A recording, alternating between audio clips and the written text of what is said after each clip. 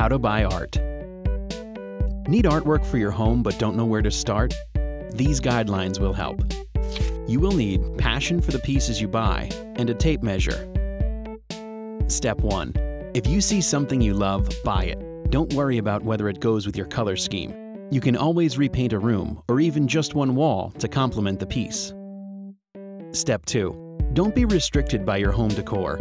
There's no rule that says you can't put modern art in a traditional setting or vice versa. Step 3. If you're looking to buy art for a particular room, choose one or two dominating colors from the space and find a piece that includes or complements those colors. Step 4. Keep proportion in mind when you buy art for a particular spot. A small painting, for example, looks out of place on a big wall. Before you buy art, measure the space you plan to put it in. Step 5. Consider the mood you want to create when you buy art. Symmetrical lines calm the eye. Asymmetrical lines convey movement. Green, blue, and pink are soothing. Red and orange are energizing. Don't put a predominantly red picture in the kitchen if you're on a diet. Red is known for stimulating appetite. Step 6.